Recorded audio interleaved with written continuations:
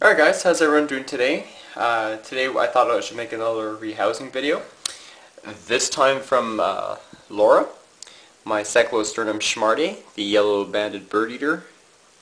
And you can see this is how much they sell in Canada. 3/4 inch for $35, and yes, in some parts around the world they do sell them for cheaper, so you don't have to comment on that, I know. So this is your typical terrestrial setup.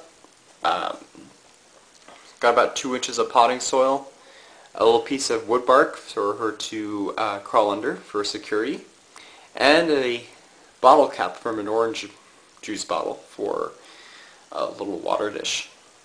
Okay, so now I have a paintbrush and a little cup because I want to see if I can try to eventually sex her to see whether or not it is a male or a female, because I don't have another one.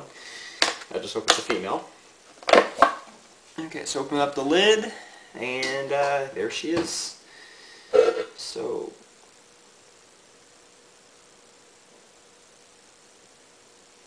she's kicking hairs. These are typical for your Cyclosternums to do that.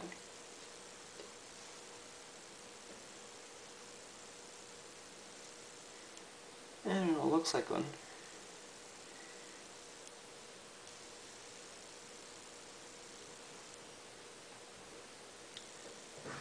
And here we go. That's what she looks like, so let me try to eventually sex her. Alright, so here is Laura's ventral shot. And I don't know if I can show you. I'm trying to zoom in very, very gently.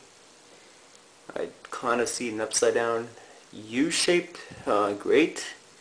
So no, that means that he's a male. That just sucks. I knew it. Oh well, too good to be true. So now let's go ahead and transfer him or her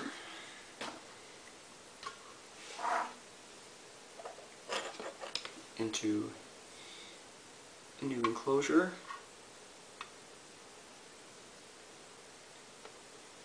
Keep in mind the abdomen's really fat because she's been fed a lot of superworms. And just trying to show some skittishness. It's typical of your Cyclosternum species, and there you go. Pretty simple. And there we go. There is Laura, or wait till she next molts, I'll really find out if it's a male or a female. Yellow-banded bird eater. Oh, and I also forgot. Put the pretty label on. So that way you can tell what spider is what.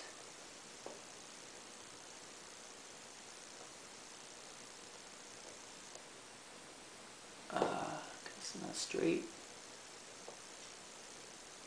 There we go. Perfect. There we go. Now that's much, much better. So guys, that's the transfer video of the Cyclosternum schmardae, the yellow-banded bird eater. And hope you'd all enjoyed it. Alright guys, see you later.